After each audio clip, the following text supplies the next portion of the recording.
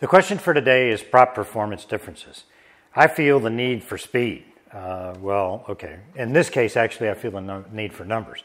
I'm going to test the metal Hartzell and the MT Composite Ultra on the Husky to try to determine the differences and see if there is and what the value is there. So stick with me on Flywire.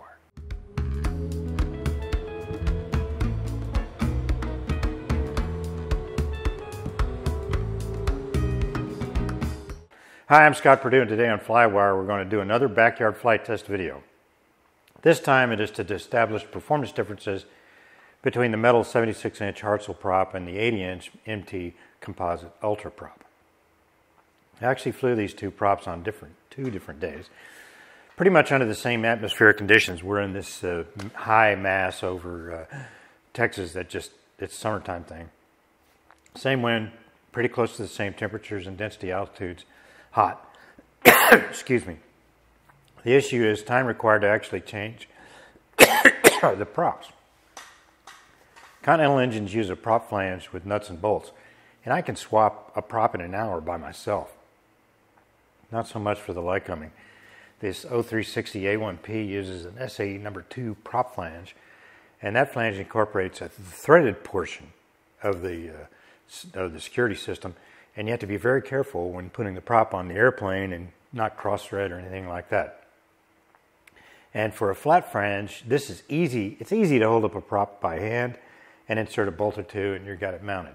And you can do the rest of it. For this SA2 flange, even a lightweight prop, like the MT, which is 42 pounds, requires either a second person or a prop sling. I just can't do all that stuff and make it happen.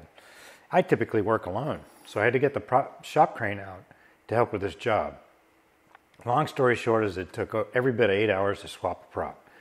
By the time that was accomplished, conditions were drastically different, not to mention the fact that I was tired of the whole dang thing, and that meant flight test over 2 days. So there you go. Another alibi here is that I'm still working out the audio-video situation on my Husky to film my Husky adventures, which means that I was hit or miss with both of those things at the same time for this video. I did get data, so I can speak to that, and we'll use what footage I have to go as B-roll to tell the story. I'm not testing for data for an STC. I'm testing for real-world performance that is relevant to how I fly the airplane. So I don't have to be super accurate. I needed to set a baseline for the Hartzell prop using the same profile for each test. So I chose the simpler profile. I did a neutral stick, flaps 30 takeoff run. The POH recommends that for the shortest takeoff roll. Basically flat and let it fly. I think that's true. I use that profile often, but not always. I haven't actually been able to measure it on the ground yet. I simply count the seconds from brake release to mains off the ground. Later on, I'll work on the actual distances, but I need people to do that instead of all by myself. For the climb, I flew 80 miles an hour. That's not the recommended climb speed necessarily for the airplane, but it works for me, and I do it mostly for cooling as a compromise. It's the speed, I want to keep those oil temperatures and CH2s down. It's the speed I typically use, so the climb rate numbers will be different from the test performed by others, but it's good for me, for how I fly the airplane. To test for true airspeed, I fly a triangular course that has 10-mile legs. For a faster airplane like the Bonanza, 10-mile legs work out well to settle out on the course and damp out any effects of turning and winds and track to the next waypoint so everything's stable. For the slow airplane, I probably could have done 5-mile legs, but I didn't. I didn't have waypoints for that, so I did what I had already set up. To get the true airspeed, you sum the ground speeds of each leg and then divide by 3 to get the true airspeed. This way you can reveal any errors in your pitot-static system. And it turns out the error in my system, in the Husky, is about 5 miles an hour. I have 2 AV30s in the airplane with a temperature probe, so I get a readout of true airspeed and density altitude. And that's with the error, by the way. This gives me a comparison. I have a fuel flow, so I also knew how much fuel to add back to get to the same weight for the second flight. So conditions were similar. So let's look at the numbers. The Hartzell weighs in at 62.5 pounds. Kind of heavy for a light little plane. It's all on the nose, and that brings the CG forward. In a way, that's good, because that means it's much harder to load the airplane, stay within gross weight, and then exceed the CG range. The MT Ultra Composite weighs in at 42 pounds. That 20-pound difference moves the CG aft quite a bit. And I could put a lightweight battery in the engine compartment, save a little more weight, and it would nearly zero out that CG issue. But the reality is, in sample loading problems I couldn't push the CG aft enough, even at gross weight. Maybe if I lost 20 pounds or so myself, which, at this point, it's unlikely. What can I say? In a light plane like this, that 20 pounds is a lot. That's 1% of gross weight in one fell swoop. That's huge. My new payload for this airplane is 673 pounds. For me, this prop and the smoothness of the prop are the big reasons I switched. Besides, I like elegant design. I did a video on that before, and I have another in mind. I might do one here pretty soon when I get some time. For both flights, the temps were about 2 degrees different, and the density altitudes were 100 feet different. So that's pretty close. The winds for takeoff were pretty much exactly the same, and the winds at altitude were identical.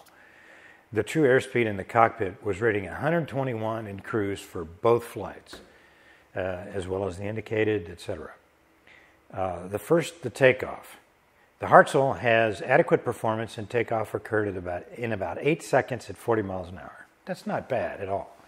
The takeoff run for the MT Ultra was 7 seconds, and the liftoff was at 37 miles an hour. My short field technique is to get in the air, level and ground effect, accelerate while retracting flaps. And at that point, then I established climb speed. Takeoff performance is very close when you run the numbers. Even that 1 knot actually, or 1 second actually comes out to about a 12% difference in performance, which is significant, but still really close. Without knowing the actual thrust produced by the two propellers, the delta could be chalked up, at least partially, by the weight difference, which frankly is still a valid performance difference between the two props, because they really do weigh different, and that affects your airplane. For the climb rate, the Hartzell posted an average of 1,000 feet per minute, which is respectable. The MT Ultra posted an average of 1,200 feet per minute. And the numbers here work out to a 20% improvement. That's much better. That is significant. And the MT is, I think, just more efficient at converting power to thrust. I would expect the MT to outperform the Hartzell in a high-hot DA situation. I give it a thumbs up for that. As a comparison, the MT brochure posts performance differences for various props in comparison with that MT Ultra. And their tests show that the Hartzell posted about a 1,210 foot per minute climb, and the MT 1,430 foot per minute climb rate. I don't suspect the numbers here, but as I said, how they perform the test, while valid, is not the way I fly the airplane. And what I want to know is what are the numbers are that relate to how I fly the airplane. Your mileage may vary. You do it your way.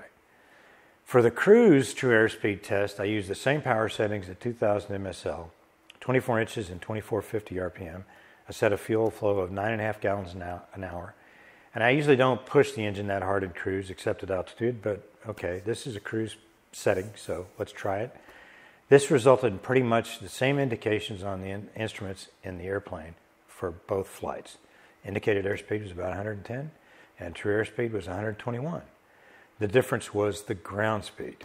Okay, remember, using the triangular legs, you cancel out the effects of actual wind.